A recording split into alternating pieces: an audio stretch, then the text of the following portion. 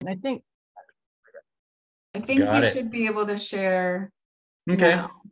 okay, Yeah. if you go ahead and introduce yourself now that we've got the recording going so that it'll Yeah. go the record. Great. Well, thanks for joining. My name is Brenton Kelly from Quail Springs. I've been in the Santa Barbara Goleta area since the 1980s, early 80s. I came UCSB, graduated, and went on. I worked a decade or so career working for the Isla Vista Recreation and Park District in their park management, organic park district there on the coast, an amazing public agency that's never used Roundup. Then went on to purchased a business from Phil Boise, the Island Seed and Feed Nursery out on Fairview in Goleta, and passionate sort of permaculture retail store, nursery, pet garden, and farm supply, least toxic pest controls, and advocacy for backyard composting, chickens, and closed systems. So then from Island Seed and Feed, I met Warren and Cindy and Paul and Comey, the founders of Quail Springs. They were working in Goleta with WIP, with the Wilderness Youth Project, a nature immersion, after school immersion youth project.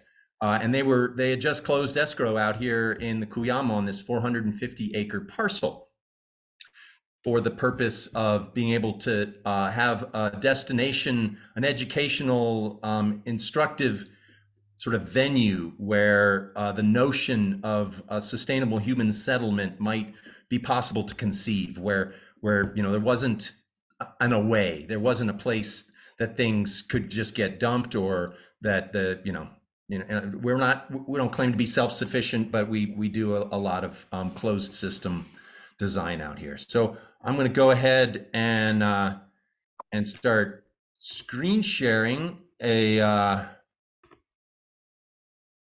slide deck I have. If I can. How's that? You guys seeing that? Yep. Yes. Great. Well, we are literally that view down the valley is due west down the valley, and those mountains are all in Santa Barbara County. The photograph was taken in Ventura, so we're like right a stone's throw across into Ventura, but our greater region is that Cuyama Valley there below. And like I say, we are sort of tucked in this high desert region. This is a mural that Quail Springs had. We got a grant from the Water Resource Department for water education. This is behind the Family Resource Center in Cuyama, and just to let us know, Quail Springs is up here in Ventacopa. These are the Sierra Madre mountains here. Maybe I can, whoops.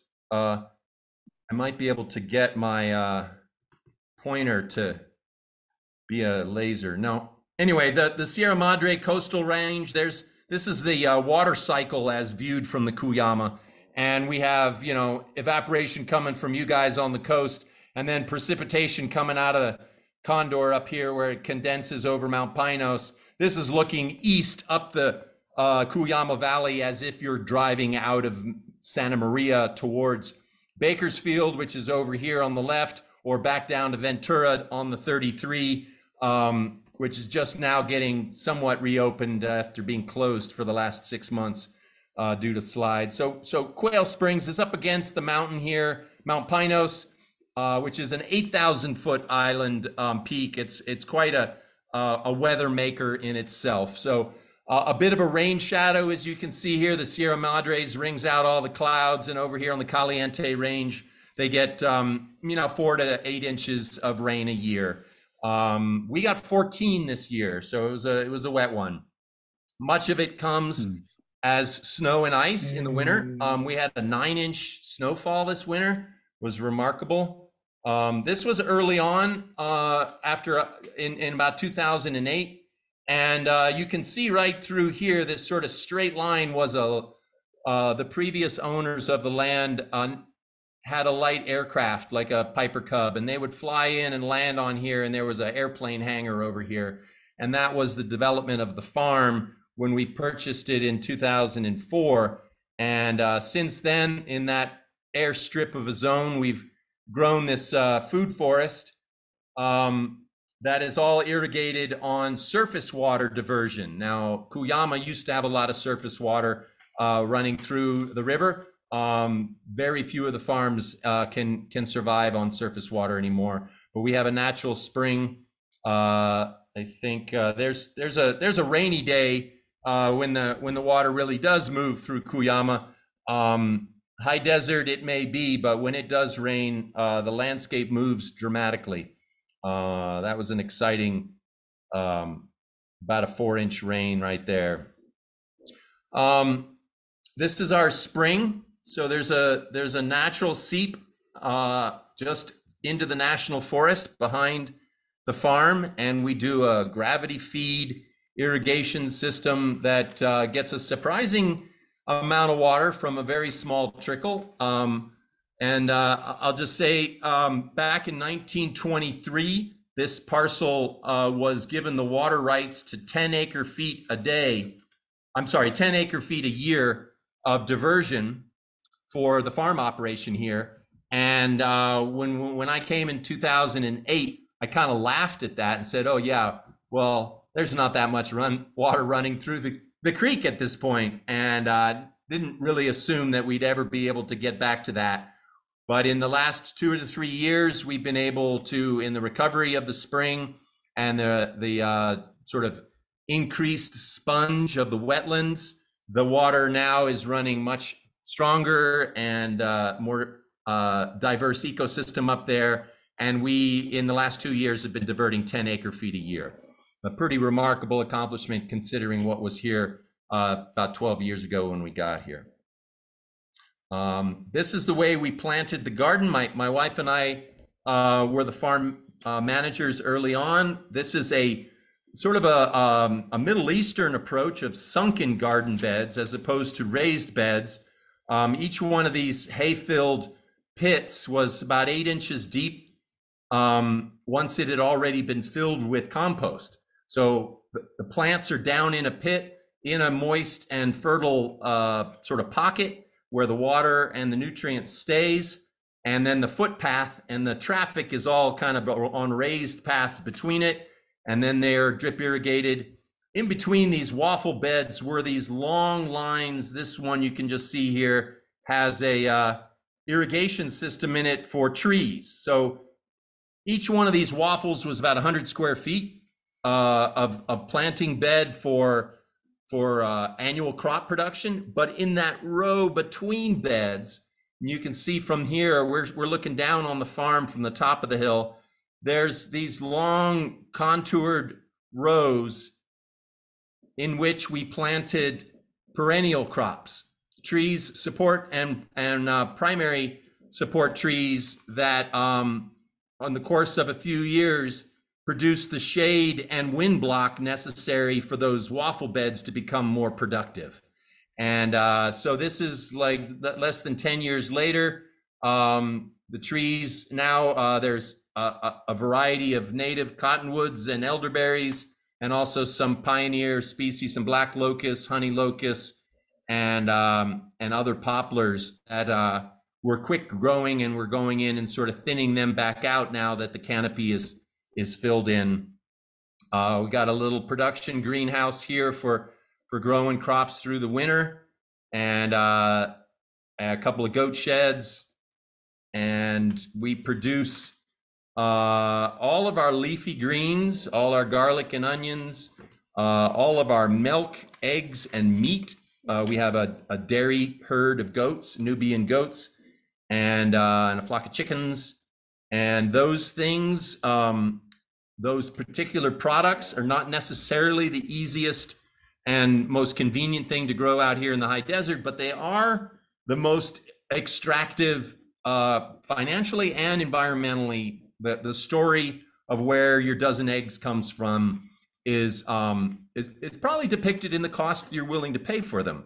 when they get under $4 a dozen, there's an untold story of grief, both in the land that those birds were raised and produced those eggs, but also in the birds themselves to save a few dollars on eggs.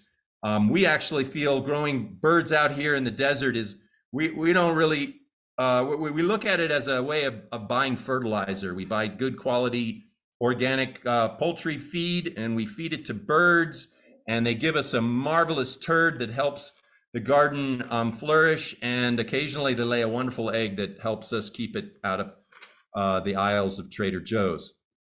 Milk equivalent, the production of milk from dairy goats is stunning. We feed, we get about 2 gallons of milk a day, producing our yogurt and cheese. And then, you know, for every birth of a doe coming into milk, she usually births 2 kids, and half of them are males. And the males are really not very good at milking, but they produce a marvelous goat sausage in the refrigerator. And so there's a production of meat and dairy from our goats. We've done rabbits. In fact, this is our right here in the center of the picture here. That's our rabbitry, about the size of a 2-car garage, with 4 working does and 1 buck. We produced 50 pounds of meat a month and 10 pelts. And that's at half speed. That's half the rate that their, you know, industrial standard of production. That's giving the does a month off between litters and actually taking summers off and stuff. But truly a remarkable production in the high desert. That little canopy there had sort of underground burrows for the rabbits to mimic a native. All the rabbits out here live underground, so we figured our rabbits should do the same. And we also had ducks out here at one point, all sort of in the effort to reduce the demand on the most costly things that we would otherwise be purchasing for the farm and the programming. Let's keep moving here. I know you guys have other things to do. This is the beginning of those trees coming up in the food forest. That's my wife Jan, and we're giving a farm tour there to folks, just sort of talking about the layout of the land. And here's a couple of years later, and that's me getting my hat knocked off by the branches, and you can see the beds of annual production in between these rows of these are the native cottonwood trees that we got from the spring.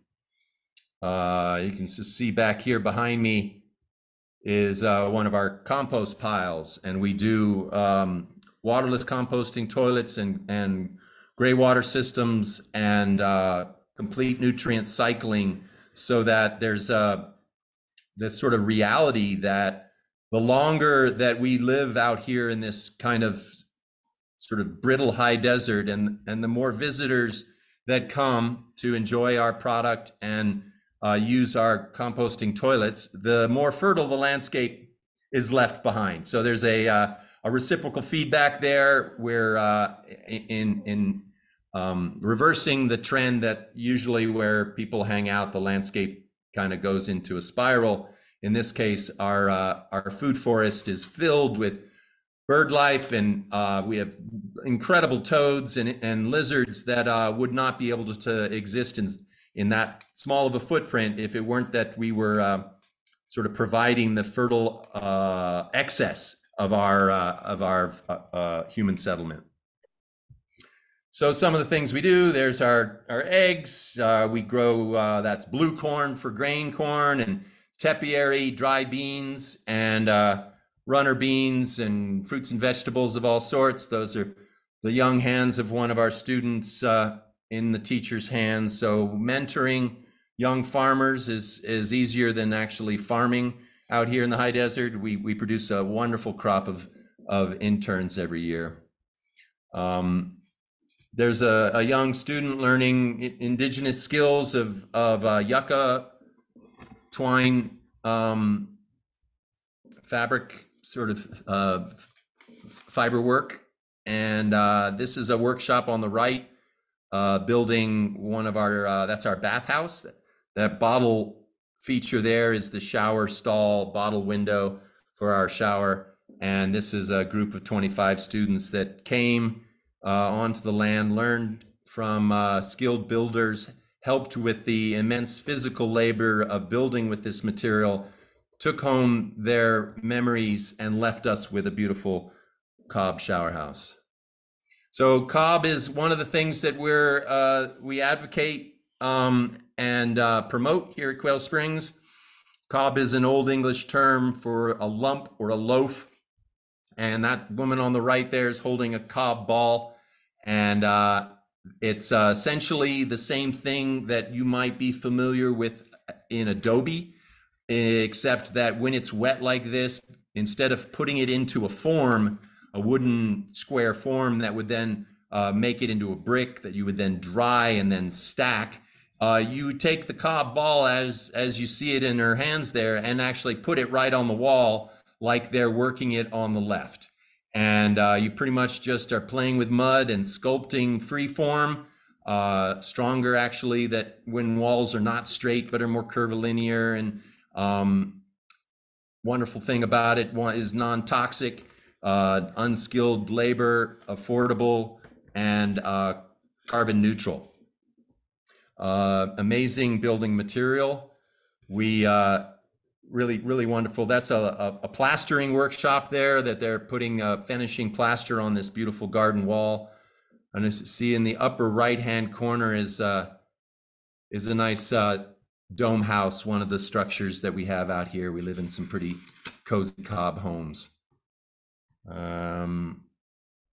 We worked with Cal Poly civic engineers and to get some of the building code for Cobb construction. We built these, there are 4 walls actually that you're looking at here that are on these concrete slabs. So they're all, oops, wait a second, I keep hitting a button. So this is an earthen wall that's 1 foot thick, 8 foot wide, and 8 feet tall. And there are 4 of them. And they have different, you can see in this picture, there's some rebar coming out of the top of this one up here. And that's just, they had various degree of reinforcement of wire and metal, but no concrete or fixative. And then the engineers, master's thesis students at Cal Poly designed both the load frame. You can see on this image on the right, woman up on the ladder there is adjusting that piston. That kind of pushes and pulls these walls with up to 50 tons of pressure. And then the other scientist was doing the telemetry, and they measured all of the deflection of this wall for every pound of pressure put against it. How much did it bend and resist? And it pushed and pulled and pushed and pulled, and on these 4 different walls, and came up with a significant bit of information that had never been derived for the Cobb construction before. And then one of them that didn't fall apart when we pushed and pulled it, we built into an enormous fireplace and burned about a cord of firewood against it. Built this wonderful contraption so that we could catch all the ashes and be safe. But we had a 4-hour burn where it reached 2,000 degrees on the flame wall side. We were measuring the temperature. You can see me there on the far right. I'm measuring the temperature on the back side of that 1 foot thick wall. And after more than 4 hours of burning, it did not change 1 degree. It stayed the same temperature as it when we lit the fire, and yet the other side got to be 2,000 degrees. And then the exciting part of this test was we hit it with a fire hose of water under pressure. And that was pretty exciting. I don't know if any of you know Art Ludwig, engineer, designer in Santa Barbara, but he helped us with all this. This is citizen science here. Of course, we were unable to get a burn permit to accomplish this, so the science wasn't captured in a AMTS standard test. So in order to get that, but we had to raise $65,000 through our nonprofit donations to send our builders to a lab in Texas where they built a very similar wall, and it took about 6 or 8 months in the Texas humidity for that wall to dry. We paid rent on the dolly that wall was drying, and then they rolled it into a kiln and blasted it in a furnace, and then hit it with the fire hose and measured the very same thing for $65,000 that we did here on an afternoon with the joy of it. And we discovered some pretty remarkable things. The longer you burn this stuff and the hotter it gets, the more resilient it becomes. Like making a brick, right? Did we not know this? I'm not sure if the results are that surprising. This is one of the things we do with Cobb all over the place. This is a social portal here. If you build a pizza oven, you will have community engagement. You will gather folks, and then especially if you can cook some chocolate chip cookies in it. We built one of these at the FRC, and they have picnics for the seniors. They have picnics for the kids, and they have pizza feasts for the firemen, and it's loved by all.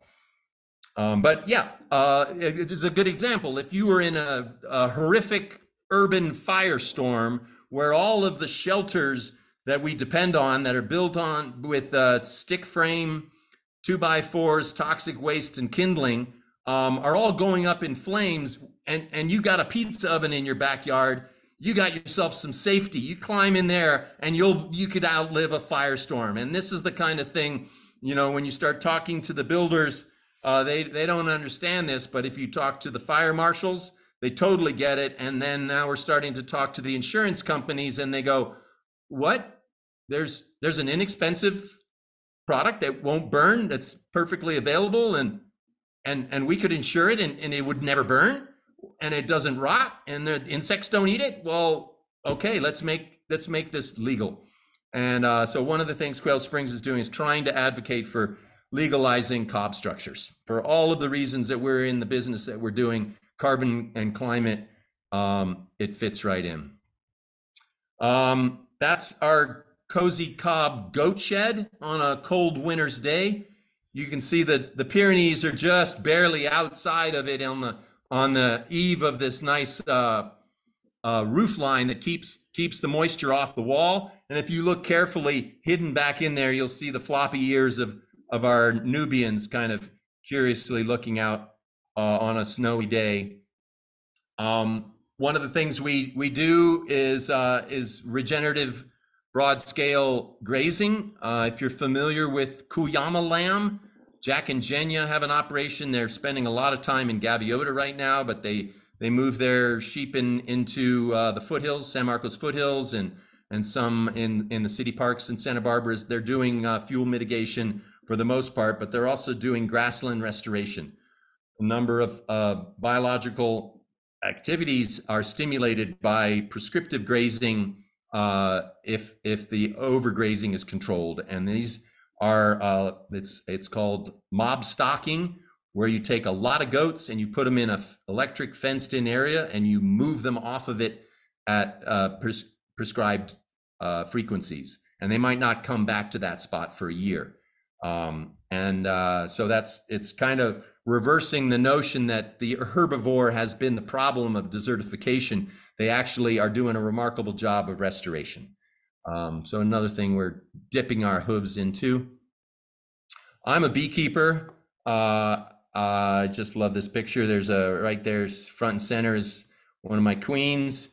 And I'm an advocate of top bar beekeeping and work with a bunch of community members out here in Kuyama teaching natural top bar beekeeping as opposed to Langstroth or commercial beekeeping. And there I am on a farm day or a fall fest in New Kuyama. I just brought a little bit of my bee equipment, this lovely top bar with a little bit of comb on it. Didn't have any bees in it when I left my hive. I left all the bees behind, but just showing up in the park, the bees in the area sort of found it and then came, and I had these little honey sticks, the straw with a little bit of honey. And the kids at first, like this poor guy in the red shirt is really still pretty suspicious, but these boys and girls were like, what? We could feed bees? and they're holding a droplet of honey on their hand and then standing still long enough for the bees to land on their hand and drink the honey, and they're doing it with a smile on their face. We're getting into some of the community outreach. This is from a different slideshow starting to deal with the groundwater issues in Cuyama. Along with that, that mural that you saw in the opening, we were paid to do a number of infographics to illustrate some of the issues of water in Cuyama. And this one is the contrivance that we call SIGMA. And if you're all familiar with the Sustainable Groundwater Management Act, but in Cuyama, it looks like, you know, the loss of rivers and streams, chronic overdraft, and the drops of over 400 feet in groundwater levels happening in this hopper over here for the last 50 years, with the elevation of the groundwater plummeting in the main basin due to mostly carrot growing. And so into this hopper goes the Sustainable Groundwater Management Act, made up of a whole bunch of whizzing, swirling cogs, some of which are engaged, some of which don't seem to engage with anything and aren't listened to. I happen to be chairing this standing advisory committee over here, which is advising the GSA on community concerns, because none of these other whirling gigs have live or work in the valley. The counties are all represented by power districts a long way from Cuyama, and the water district itself is also made up of the two top carrot growers that operate out of Bakersfield, which brings us to this is a little description of Cuyama. If you don't know where we are, we're one of the 21 critically overdrafted basins in California. Unlike the rest of these purple areas, Cuyama is similar to this one way down here in Quail Springs, which is the only other valley water basin, groundwater basin, that has no hookups to stolen rivers from distant watersheds. Quail Springs and Quail Springs and Cuyama Valley have the water that's underground, and that's it. There's no pipelines, there's no borrowed water, no Kern River, Sierra water pumped in, or Bay Area water being pumped down the coast.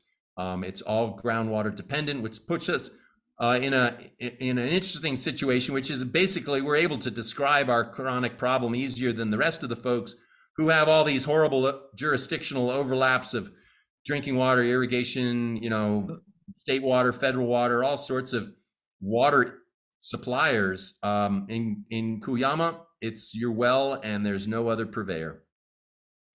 And then into this comes the adjudication. I wanted to wrap up with this. It's a significant blow to the valley. The two largest operators in the valley have sued the rest of the groundwater pumpers to adjudicate the water rights forevermore. And it's a huge sort of David Goliath situation. Most folks can't afford to bring in a water lawyer, much less understand what it is that they have at stake with either not showing up or if they're a de minimis user, or it's like this is all about securing property rights based on historic use, or I should say historic abuse. The reason we're an overdrafted basin is due to these two operators, and now they're claiming that if you don't show up in a court in Los Angeles, you may lose whatever water rights you think you have. The valley's recognized by DWR as disadvantaged. A couple of communities are severely disadvantaged, and yet they all have to get their own water lawyer to secure access to safe and affordable drinking water or irrigation. And with that, I will leave a couple of minutes for any questions. And talk on a number of subjects there. We do tend to do a lot of things with a very slim budget out here, but just to close the advocacy for groundwater and the advocacy for that safe Cobb natural building is two of the major things that we're engaged with these days. Well, thank you so much, Brenton. That was, yeah, very informative, very interesting. I have a few friends who did like the work trade up at Quail Springs, and I have a friend who worked for Kuyama Lamb, and so it's cool to sort of see how it all fits together and learn a little bit more. Yeah. Does anyone have any questions? I have a comment, and that was just fascinating. I really enjoyed hearing what you had to say and seeing the pictures. That helps bring it all together. Is there anything you're looking for from an organization like SBCAN, which is involved in a variety of issues? We try to help in environmental, economic, and social justice issues, and you're right up our alleyway.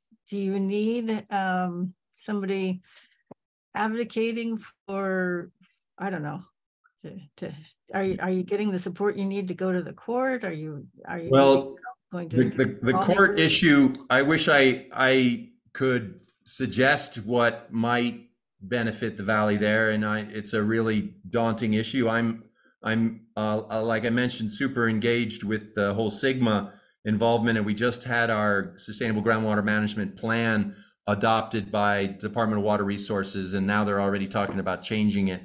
And I've been involved with that from the beginning, and I kind of feel like I have a little traction in there.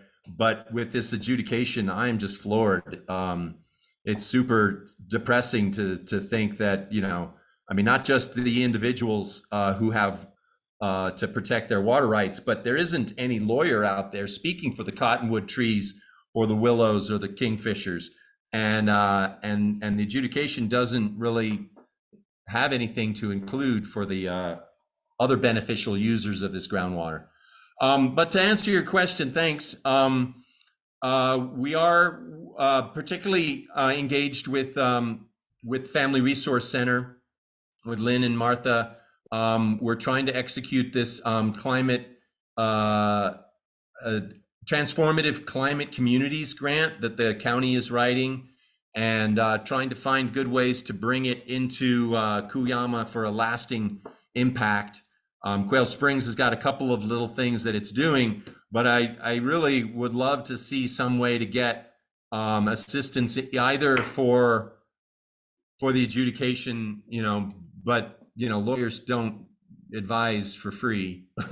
But the community access to drinking water, I think, is something that really could use some assistance. There's either ways to bring in water testing, or help for water sampling, and a lot of that has to do with community outreach and sort of surveying and census reading for why are people not drinking their water, and what would they, a lot of folks won't drink at all from their well, and they're spending a lot of money and a lot of plastic in bottling water, sometimes needlessly. Yeah, go ahead. I'm wondering if the Environmental Defense Center could help you, and if you could get some grants to hire them to be lawyers on your behalf. Yeah, I've talked with them a little bit, and oh God, it's there. I think the water lawyer is a particular breed of shark. I'm not sure what it takes, but it's like folks will say they're land use or they're an attorney of all sorts, but then when it starts to talk about water, they go, oh, I'm not a water lawyer. And maybe that's California, I don't know, but I haven't been able to get the EDC to take bite on that hook. They say they don't have the expertise in that area, or yeah. Oh, okay. Yeah, and I think sort of question whether it's an environmental issue or a private property right issue. But like I say, those kingfishers and cottonwood trees don't have a property right lawyer. Yeah. I see Lawanda has her hand raised, and Brenton, do you mind stopping sharing screen so we Oh, can yes. see everyone? Great. Well, I just want to say that I was able to visit Quail Springs probably about 10 years ago Wow. as I was actually on the board of the Fund for Santa Barbara. And we came out and we had a delicious lunch with all the food that you all had grown. And if you've never been, you really, really need to go out and see the work that they're doing and how they live from the land. And it's something to see. It's beautiful. So thank you for your presentation. And it's a pleasure to meet you. Yeah, thank you very much. The only thing I don't like is the little goat part, but Oh, they're adorable. I know, but then they have to be eaten. Well, yeah. And I know, that's just me. That's me. I hear you. So, yeah. I spent almost 20 years as a vegetarian, kind of grappling with those issues, and they're very real. And I hear you there. Thank you so much for your presentation. Yeah, Wonderful. thank you. And on that note, I just posted our website, www.quailsprings.org. We do have usually a monthly farm tour on the second Saturday of the month, but we like to give our visitors a break. So July and August, we're not inviting you out. So the next one's in September when it's a little bit cooler. And yeah, second Saturday of the month. And usually we meet up in a local at the Pistachio Company, bring you in and give you the tour, a bunch of these beautiful cob houses and the farm system, and then a lunch and question and answer. So if anybody's interested, just log on there and you can see our dates. We got a couple more questions. Great. Yeah, let's do Cliff and then Sarah. I'm curious, have you had any conversations with Doss Williams?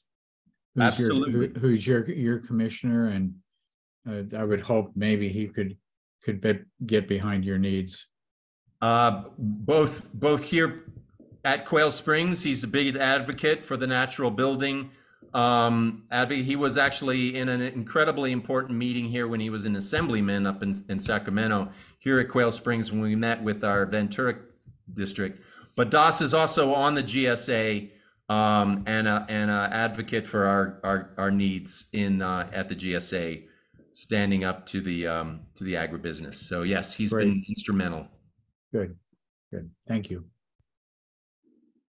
Hi. Wonderful talk. I mean, I'm learning something new every day. How far is it from Santa Maria to get to Quail Springs if we wanted to come visit you? From Santa Maria, it's about an hour. I think it takes about an hour to get there from here. A little less to get to Ojai if the road is open. Road's currently not open yet. So yeah, it takes 2.5 hours for us to get around to Santa Barbara now.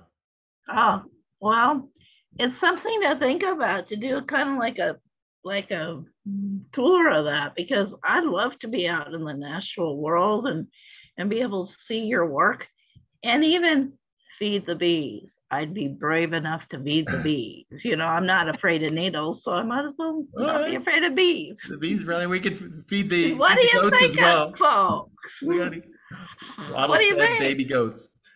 I even like baby goats, but I'm with Lawanda. I wouldn't want to kill them. All right. Well, thank you all very much. Yeah, thank you for your time. Yeah, it'd be great to come visit or to set up a SBCAN field trip someday, maybe. Oh, I should also just mention, we used to do an awful lot of on-site programming, and we're currently cutting back on that, and we have a number of things online. So you can see on that website, we have a natural building workshop and a permaculture design workshop that going on, and we have a third program that we offer in the fall, the land-based living sort of online educational platform.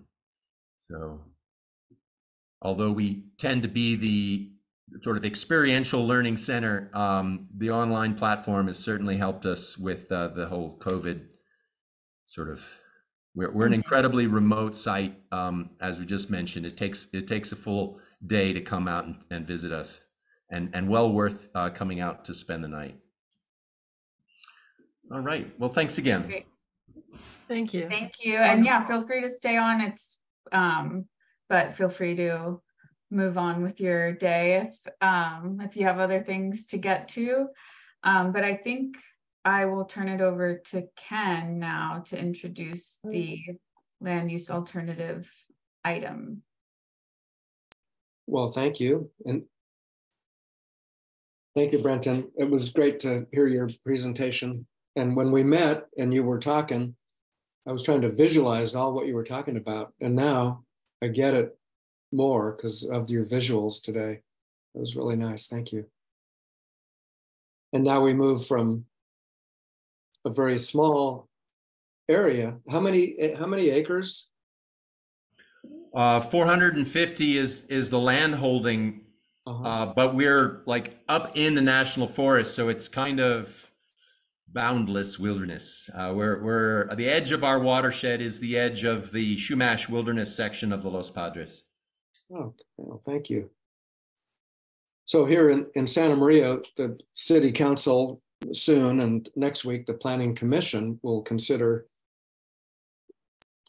a preferred land use alternative that the consultants and staff are recommending for their general plan that would include about 1,000 acres of annexation of prime, almost all, at least 80% prime agricultural land into the city for subdivisions and retail and other urban uses.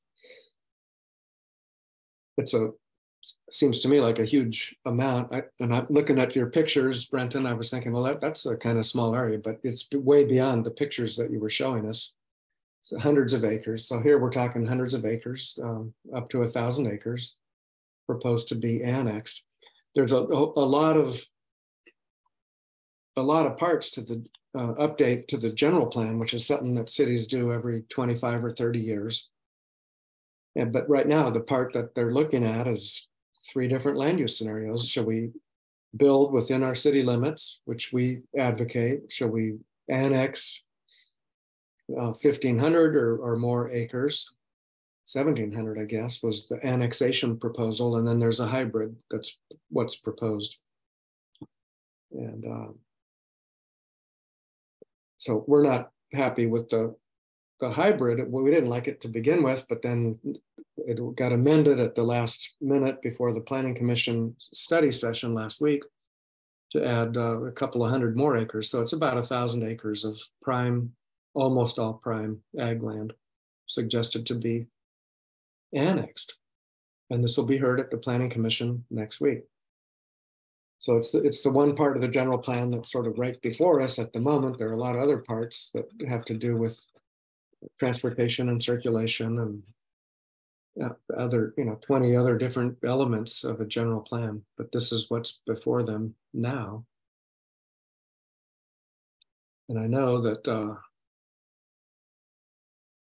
Alan has probably something to say, and Nadia might, and I'm curious to hear from Pam and others.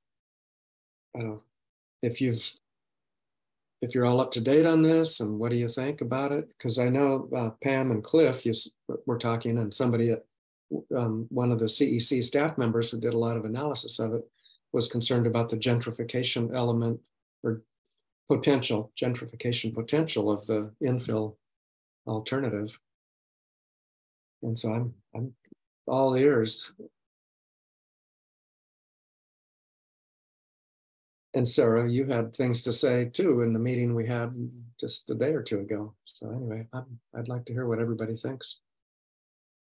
Well, I think I just want to highlight this point about like they've made some changes to the preferred alternative from what was proposed in the survey to what now they're suggesting the council or the planning commission recommend, which is like it's the hybrid version, but it's become closer to the annex option in almost every way,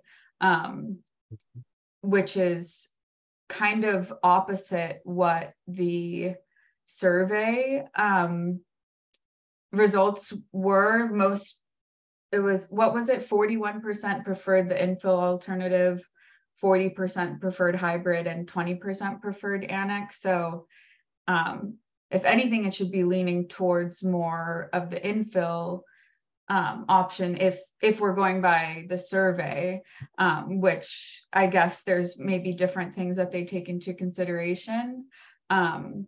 And then one other thing I also thought was interesting on the document, and I put links to both the presentation and the document that lays this out. You know, one of the biggest arguments for annexation is that they don't have enough capacity to build enough housing. That is what's needed. But from the city's own analysis, all three options, including the infill option, allow sufficient capacity for housing. So I don't really know. Obviously, they have other justifications for saying they need to annex, but yeah, I just thought that was interesting. By their own analysis, they don't need it. They could build all the housing they need within the existing city limits, and it would have less greenhouse gas emissions and everything like that. So yeah, just wanted to mention that. And thank you for that. And it probably would lead to a more walkable community, contrary to one of the graphs that they had. And maybe they've adjusted it. I'm not sure if they've adjusted it or not, but there was a graph that showed that the alternative that would have the most negative impacts on walkability was the infill. Didn't make any sense to me. And I pointed that out to city staff, and I think they said they agreed and they're going to fix that, but I don't know if they have. I mean, the most walkable community, urban community I've ever been in is Manhattan. It's the densest and the most walkable. I mean, you might bump into some, but you don't bump into people. You walk and they just weave like this. It's walkable and everybody stops at the traffic lights and the streets aren't too wide. So I hope they've fixed that, because it should be the most walkable alternative, the infill.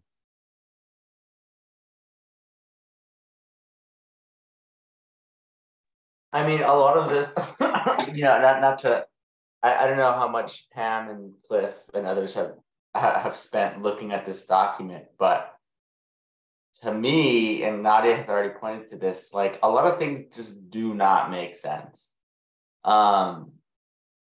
You know, again, the majority, not the majority, the plurality voted in favor of basically the infill option. That's not the way that they're going. Everything that their data says implies that the infill is the option that solves like their most stated goals in terms of walkability, what they're finding from the community members themselves.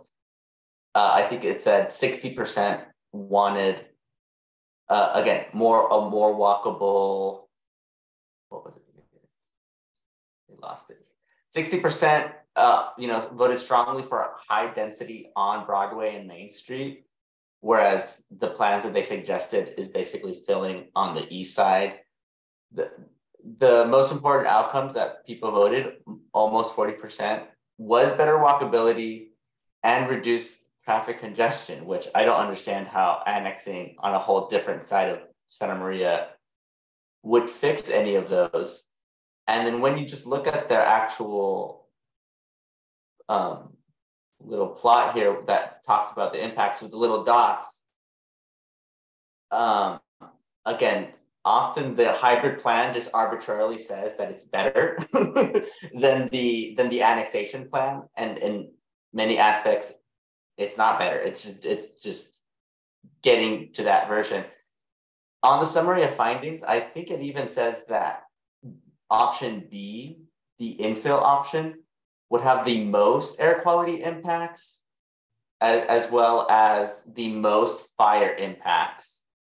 And like Ken said, the least impacts on ease of walkability. So these things are just, they don't make sense to me, and I think these tools are supposed to make it easier for community members to follow their reasoning. But I kind of almost want to ask, what's the reasoning behind these dots? Like, it doesn't make any sense to me. But I'm going to share my screen to show what we're talking about. Maybe that will be helpful.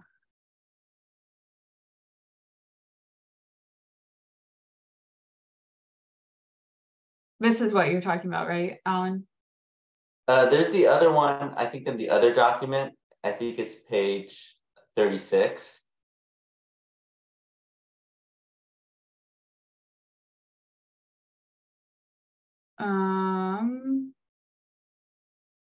Did I pass it? Page? Yeah, right there. Oh, this one. Yeah, okay.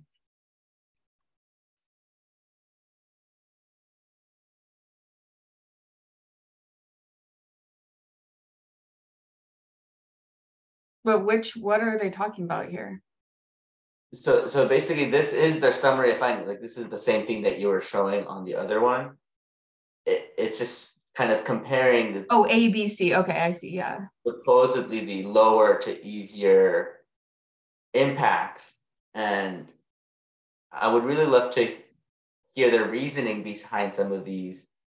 Again, it feels like C was just automatically given 2 dots on all of them. Besides noise impacts, but I really wish I knew more about the reasoning. It just sounds like they're just saying what they want and doing it anyway. But I know Cliff has his hand raised.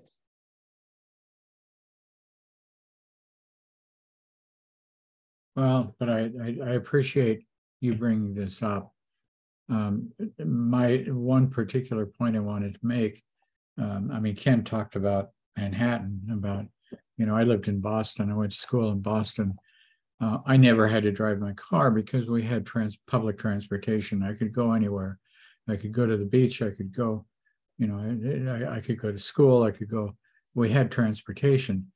We don't have transportation. And Sarah is someone who experiences this. It's really a catch-22, but we just, if we're going to have a urban area that is not going to rely on cars, which is a real problem because this is California. This is, we are living in the state that got rid of public transportation in the 20s, 30s. But to have an urban area work like Manhattan, New York has an incredible subway system. Dangerous, yes, but it is used heavily, I really think that it's important that we somehow get people to jump on buses.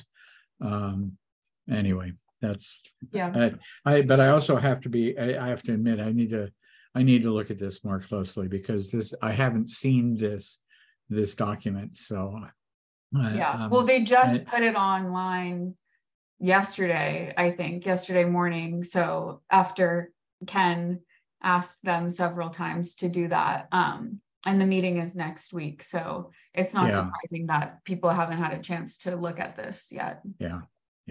So the next few pages, Nadia, I think that they might show some of the changes, I think after the findings it shows some of the there you go, the modification. Wait,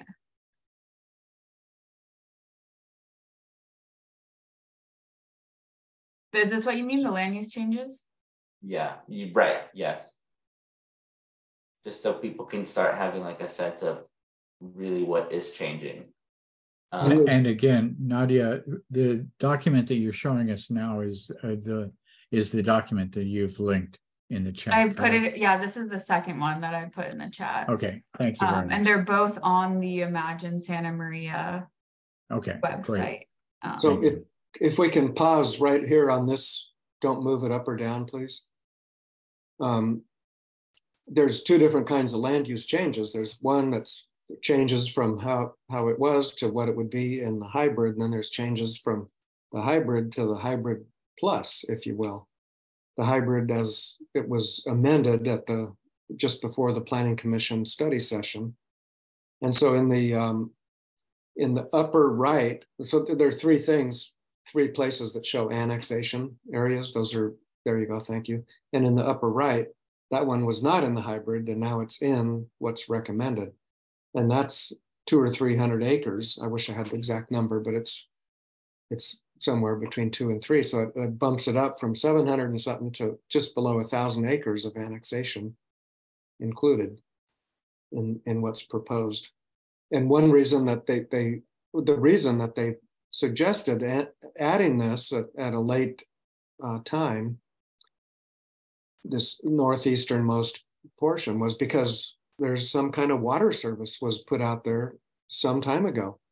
So, it's cheaper to annex that or to service that area because somebody put a water line out there. And one thing that I will definitely say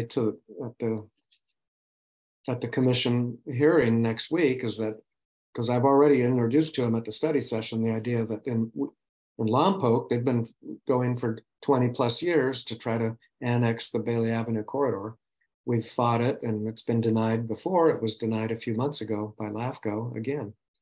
And one of the arguments that they made was, there's water service out Bailey. Something was built out there a long time ago, decades ago, I guess. So somebody built something out here whenever it was. To me, it's not a good reason to add something for annexation. Somebody shouldn't have necessarily built some water line to a place that wasn't even in a sphere of influence, wasn't annexed, wasn't really planned for development. It's speculative. Yeah. Do you know what this is? Well, we keep trying. Maybe if anybody here knows, it'd be Jeannie. You see, Jeannie, what Nadia's pointing at. That's funny because I was just looking at that and trying to figure out what it was. I'll tell you, Cliff and I know. I can tell you, I can tell you one thing that it is. It's where the creek that goes through our neighborhood, from our lake and down that county drainage canal, that all ends there. It doesn't go into Solomon Creek. It goes there. Do you know what it is? Yeah, that's that area, Jeannie and Ken, that we were talking about recently by you. Cliff and I went out there because we saw this on a map, and it's, pretty much a private road with very expensive houses. Right in the middle. Our creeks go down there, and so maybe they're capturing, that's where the water gets captured, and that's how our friend Eric, when we were out there and visited him, and he was out there watering his I'm wondering if that is that property, because I don't see the roads that connect to it. Yeah, I mean that's that property, and it is. They're like, I think are they 10 acres, and they have a view of the valley. Yeah, and he had a lot of water. He was out there spraying water all over his ground, running around barefoot. I remember it was kind of comical, but a nice guy. Anyway, there's a bunch of people that live on 10 acres each. And so I think our creek here, and there's a couple other creeks, drain to there. But why is that a city thing? Because Eric doesn't live on city land. So it's the same as across the street from us. So on Foxenwood Lane, just south of Union Valley Parkway, and the eastern boundary is 135. There's a condo complex that's city land, just a little finger. They like to be in the city because it's easier to get approval. Well, I think we should go to Sarah and LaWanda. Sarah's had her hand up for quite a while, and then LaWanda. Yeah, thanks, Alan. Here's my question. The potential annexation up in the right-hand corner that looks like, you know, That one. oh, just point the one. I wish I could make my cursor do that. It's up, you know, where the, you know. Is this what you're talking about, Sarah? Yeah, where is that? That's out there east of Pioneer Valley High School and Marion Medical Center. Okay, all And right.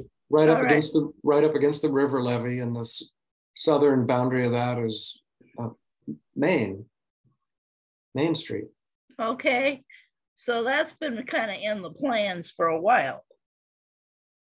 Well, the one, if you'll move the cursor, please, down just a little bit down and over, that one's been in the plans for a while, for sure. It's not in the sphere of influence or anything like that. Yeah. But if you drive out Main Street and you get to this point, there's curb cuts, sidewalks, curb cuts, and everything. Yeah, I know. It turns right in, and you've walked out there, so you've seen it. Anybody's driven by there, you can see it. Yeah. So it's just totally been planned, but it's not in the sphere. It's not annexed. It's illegitimate that kind of, in my view, that kind of sidewalk and curb cut should have been put in. I'm going to jump in because that sure looks, I'm looking at a map of Santa Maria. That sure looks like the block right on the other side of Dignity Health. Yeah, it is. It is. That's where your cursor, that's the block, that's the parking lot right across from Dignity Health. And then there's Panther Drive. But I'm sorry, Cliff, the cursor is on a block of strawberries that's across the street from Hancock Terrace, is it called? Hancock. I'm sorry, you're right. I'm sorry. That's all. It's a pure strawberry field. Beautiful. Yeah, you're right. I'm sorry. But then there's that thing that looks like California. Yeah. But the thing is, but I wanted to tell you about my experience about transportation. I've been taking for 2 days, for maybe not today going to Santa Barbara, but for 2 days on Monday and Tuesday, I took the bus to do transportation. For a senior, it's not bad for $1.50 for a day pass. But we need to get people to start using the transportation because we don't have a whole lot of ridership. And if we really work together to get that to be walkable and rideable, I think we could really be impressive. Yeah. Thanks, Sarah. We have LaWanda, then Alan, and then Steph. Okay, thank you. And let me know if I should stop sharing screen or go to a different part or anything. Well, I'm not sure that anyone besides me is aware. I live on the northeast side of town. Right. Merrill Gardens is actually across from me. And at one time, I've been there since '89, and at one time that was the riding stables. But now it's Merrill Gardens, and then you keep going east, and there's Station 5, which is the fire station. And if you keep going east, there is Pioneer Valley High School. Anyway, in the last, I would say, 4 or 5 weeks, there are these Pacific Petroleum trucks, tankers, and they pull up on the side of, it's on the street, but it's a little bit ways down from the fire station, station number 5. And they hook up a hose to a hydrant, and they fill the tankers full of water. That's you know any, That's You know, 5 to 8,000 gallons of water goes into one of those tankers. oh, and boy, they were really going yesterday and today. You know about that, Ken? Well, I've seen them there, and I'm not sure what they're doing, but I think they might be hauling. They're either hauling water to pump wastewater back into the oil fields, or they're hauling water out to where they put it into smaller trucks that then spray the roadways. That's No, I asked one of the guys, and he says that they actually, so they haul the water, and they have farms and residences where they're not hooked up to water, and they have, like, I guess you would call it like the water. In Mississippi, it was like the water stations or whatever. Oh. And so they fill those. But I think it's really interesting. It's a lot of activity since we got all the rain. Before that, there was no activity. And so it'd be really interesting to know, where is that water going? And can I turn on our sprinklers again full blast and make our brown grass turn green? Because we have so much water that they can haul that. It's off Sway Creek. Uh-huh. And before the levee there. Yeah. Yeah, and also there are a lot of is it Cal Portland, the blue construction trucks? Yeah, Cal Portland. Yeah, they're white and blue. Yeah, they're going back and forth towards Pioneer High School. Anyway. You need a lot of water to make the concrete, and Cal Portland, that they're a lot about concrete and construction. But it's Pacific Petroleum. I know. I know. And another company called Midland. Midland. I'll try to see if I can get more information. Yeah, maybe it's a good topic for next time, Lawanda. Yeah. See if there's someone maybe at the city who knows more about that. Well, they obviously authorize it because the hydrant is chained, and you have to have a key to unchain it from the lock. So, Steph. Yeah. So this refers back to a different slide, but the slice in the annexation consideration that had that water, the water was a part of it. Does anybody know who owns that land and what water company is engaged in pumping and providing that water? I think we meant to buy it. It's like 41 or 2. Keep going. Oh, this one? Stop right there. So the one almost in the middle where it says plan annexation along north and east. Who owns that land and who operates the water operation? Anybody know? I don't know. There's who owns it. It's all actively farmed every day. And I don't know if it's all one parcel. Probably not, but I don't know. Well, if it's under the planned annexation, in my mind, whoever owns it is interested in developing it. So it's not an issue of, agriculture uses generally more water than residential use. But if the water company is currently serving agriculture, that's an interesting, whoever owns that land has the rights to the water underneath it, unless it's hooked up to the city system. I think I know who owns that strawberry field. Rosemary Farms. Oh, that makes sense. Yeah, and that's because they're the Rosemary Berries and the Rosemary Farms. That's their land. That's part of Marion Hancock Enterprises. But they might sometimes farms lease land from other owners. But yeah, that'd be a good question to maybe the city would know. I mean, it'd be a good thing to bring up at the planning commission meeting either way, for sure. Yeah, it just boils down to reduction of prime ag land within the community. Is there a right to farm ordinance in the city? Probably not. I haven't heard of that before. The city of Rio Grande passed that well over a decade ago. So there's still actually some farmland within the city, but I can't imagine that being brought up by any elected official in the city of San Brea. I've never heard of that here. I don't think so. Yeah. Alan, did you have I know you had your hand up before. Yeah, I mean, I definitely have some questions for most of you. I know we're kind of running on our last 10 minutes, but definitely my first question to all of you would be in terms of next week, that is when the city council is voting on this. The planning commission. The planning commission, sorry. And so we will be wanting to do public comment.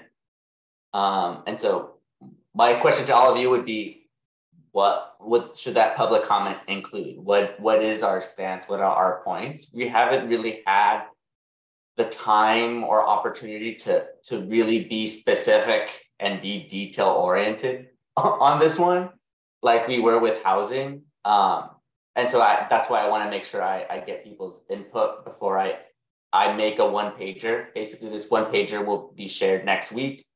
A few folks will be reviewing it, like Nadia and a few others. And so we want to be sharing it.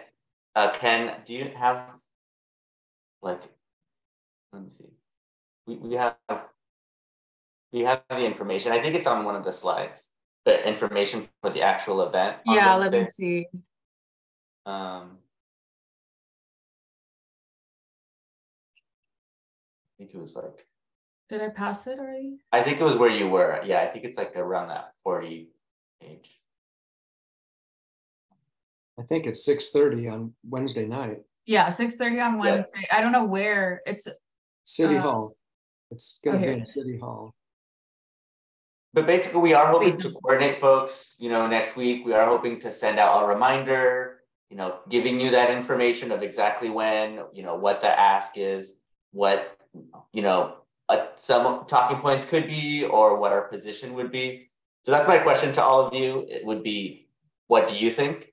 I did want to make one final point, and this is going back to that page 51 is again just the actual data and the summary of what they are sharing. So in terms on page 51, in terms of the greenfield land use consumed, the infill plan consumes the least amount of acres. That is something that we would like. We do not want to have an increase or an overabundance use of greenfield land, quote unquote. The annexation plan and the hybrid plan both are more. Comparing the GHG emissions compared to what the city is currently at our base, alternative B, the infill, is the only alternative that actually has a GHG emissions reduction. Both annex and even the hybrid both include an increase in those emissions. And if you go down, I think, to page 54, Nadia, Nadia pointed this out earlier with housing, that all alternatives would actually do sufficient housing. And actually, the alternative B, the infill, would actually be providing more housing than even the annexation that is included in this. So if housing is our number one concern, alternative B is the solution on the alternative that will provide the most housing. If you look, at the final slide here, Nadia, there is one difference that I noticed between the alternatives, and it's not on the expenditures. So each alternative is roughly going to cost the same. The number one difference that it tells us about picking annexation is that it's going to give more revenue. So if we want to be providing more revenue for the city and just a bigger financial incentive, annexation, that is the number one goal that's solving. For me, I think the alternative B infill is the one that's actually solving the issues that the survey and the city's analysis has actually done and stated. So for me, and this is something that the city has reminded us at the monthly meetings, is that the hybrid option, the hybrid alternative, and this is something that I was kind of disheartened when I heard so much conversation on the annexation. You don't have to vote for that one, right? We can vote for the infill option. What we heard from people like Farah was that even the infill is not the best. It's a compromise choice. It's not the best infill plan that we can make, but it is definitely the only one that actually solves the issues that community members are talking about. Totally. And we are not required to choose the hybrid option, especially now, within us, we have reasons of why we shouldn't. And it's the fact that it's going towards the alternative A. So for that reason, I would advocate that what we advocate is actually to vote for alternative B, and to develop that plan and reject the hybrid option and the addendum to it, which is ridiculous. Mm-hmm. But yeah, that was a lot of time. Sorry. I appreciate that. And I agree. And I think just hearing what you said and looking more at this just now, the main arguments is do you care about housing? Do you care about the environment? Both of those things, alternative B is the best. And even if you care about the general fund, B is still better than C. So I actually don't understand at all why they're talking about alternative C. And if they're dead set on annexation, adopting alternative B doesn't prevent them from pursuing annexation in the future should it become necessary or whatever. But it is going to be very difficult because, organizations like SBCAN are going to oppose that, and the farmers and the community is going to come out and not be in support of that. So it kind of makes more sense to go with B for all the reasons you just said. Yeah. Well said. I'd like to invite Dennis Allen into this conversation. He came in late, and I don't mean to put you on the spot, but I want to give you an opportunity if you'd like to say anything or introduce yourself, and thank you for coming. Well, I'm just trying to start engaging myself and hearing what's going on. I really wanted to hear about Quail Springs, but I was tied up, so I didn't come in until the last minute here. We recorded it, so you'll be able to see it on good. On our YouTube channel. I'll make sure That's you get great. the link. Dennis, look at that. Oh my goodness. You recognize that? I do. All right. That's this is Ken Huff speaking, and I got that at one of the fundraisers. Thank you for donating it, and I love it. You're welcome. It's right there in front of my face at my laptop. I enjoy doing it. Thanks. Well, maybe you can contribute to this conversation, Dennis, even though it wasn't the topic you signed on for, but you're a very conscientious developer. Is there anything that I shouldn't say, I don't know, do we call you a developer? I know you do some development. It's a contractor. Contractor, yeah.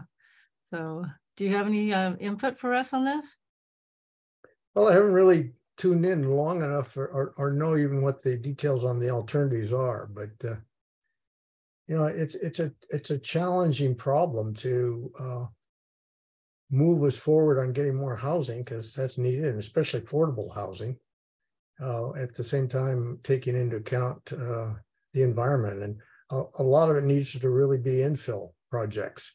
And I've been a fan of density for quite a while, but with really creative design, good design, because without that, it can be pretty overwhelming. And that's maybe more general than what your specific conversation was about, but well, we appreciate you being here. Well, nice joining you. Cliff, you want to wrap it up with one final I thought? just want Or to we make can a stay on a comment. couple more minutes. I thank Alan for what he just said. I will spend some time looking at this document, but what you just said makes a lot of sense. So thank you, and thank you, Nadia, for the time that you've spent on this. Well, great. We may be having another meeting specifically on this topic on Monday or Tuesday, I think. So we'll be sure to send that out to you all if you're interested. And I mean, we could ask right now what day would be best. I mean, we could confirm right now with you folks if Monday or Tuesday works better. I can work to make sure that the one pager is ready. So maybe Tuesday, but we could also do just Monday in the evening if that works for folks. But I'll be there. But I just don't know who else would like to have another time to check in. If not, I can also just send like a poll tomorrow. Tomorrow is Friday. I keep thinking today's Friday, but I could coordinate that tomorrow if folks aren't ready to decide. maybe that's a good idea. Then we can include some other people who aren't here, like Erica and Zulema. That would be good. But yeah, thank you all so much for your time. Put the 6:30 meeting next week in your calendar if you're able to make it, for the Planning Commission in Santa Maria, and you can join on Zoom as well.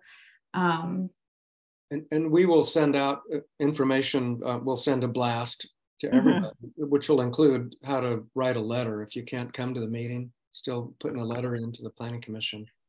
If you could get that to me so I could put it into the listserv. Yeah. They haven't posted it yet. They're going to post it tomorrow. Yeah. So yeah. You'll get it, Sarah. I know we're at the end of our time, but we usually ask if there's any announcements anybody needs to make. I mean, wants to make, but needs to at this point, since is anything going on, you've just got to tell us it's urgent. Or we sign off. Okay, I just wanted to throw that in there. Throw a monkey wrench in things. Thank you. Don't forget to save your chats. Save your chat. Save your chat. We'll post this. Oh, There's the posting or the recording of the North County Awards Dinner is up on our YouTube channel now. If anyone wants to watch that, it's been processing like all day on my computer, so I haven't even looked at it actually. But you can find it online, and maybe we'll send that out too if the quality is good. That's thank you, Nadia. Thank you, Ken. Thanks, everyone. Yeah, thank you all for all the work you do on this, really. Yeah, thank you. Yeah, Well, it's great. Thank you. Ken, was I chippy? Not today. You were chippy yesterday, and I loved it. Well, I'm a little tired today, so I'm okay. I was a little out of line there. Well, something I said, and so you chipped at me, and that was good. I appreciated it. Walking under the freeway. There's places where it's safe. Yeah, it is. Betaravia, I don't know. In Betaravia, we don't have an under the freeway. Yeah. Yeah. The underpasses are cool. As long as you know that you don't do it at night. Not at night. So all right. I was asking you, is that the video that? Yeah. Steven. Take care. See you soon. I need to post those photos. Sarah. Thanks, Sarah. Oh yeah, Carlos was asking about the photos. Yeah, I got them. It'd be good to send those out. Yeah, I've got those. I need to put them online.